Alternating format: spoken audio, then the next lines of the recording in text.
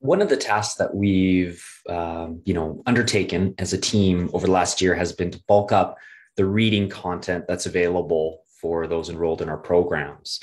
You want to limit the boredom. You want to maximize engagement.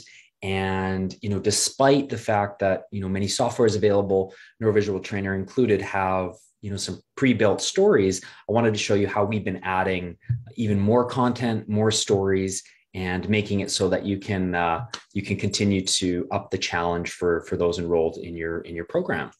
So basically, one of the great features here in terms of from a customizability standpoint is there is the ability to add reading texts of your choosing into the program. And as soon as you add them, it gets preloaded into all of the different reading activities. So there's binocular reading, which is kind of the red, green, or red, blue. Window reading, which is the movement of words across the screen, the reading speed evaluator, and then static reading, which is again just going to be showing a single word at a time to the person who's chosen that activity. And there's a wealth of stories already available, but we've really dedicated some time to adding some additional elements, and just wanted to show you how to do that. So you can see here within the software, there's a reading text area here, and you go into this particular area. It says we haven't uploaded any text. So what you want to do is you're going to create a reading text here.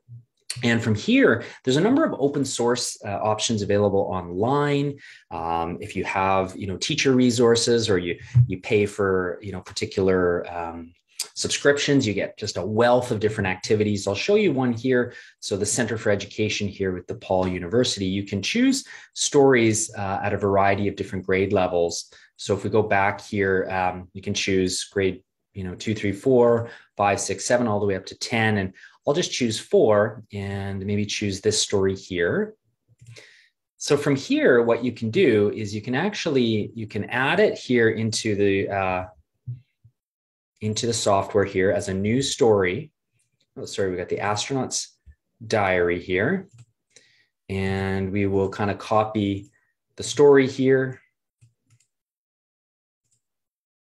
And you can add comprehension questions. So let's say I wanted to, add a few of these.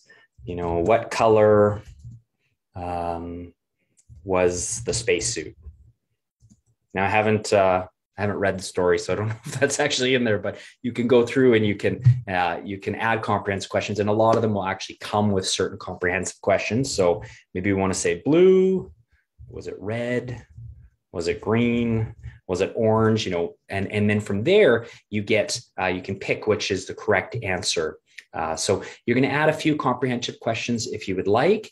And now we're going to create the reading text. So now the really nice thing here is, now that we've got this, if we kind of come back into our clinic in the area here, when you run an exercise, so let's say we start with binocular reading, we'd added it, I believe, at level 4. There was the addition, and we've got the astronaut's diary now available. So we can do it with cancellation.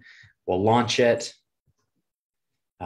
here, and again, you have your filters on, and that stories immediately into the software and into the program. So of course, it's also going to now be available in some of the other reading activities. So let's say we're doing a window reading activity here. We mentioned it's level 4, so you're going to find it here. Actually, I put it at level 1 originally there. So here it is in level 1, and we're going to launch it as you go through. And you do the space bar, and you're now going to get this story.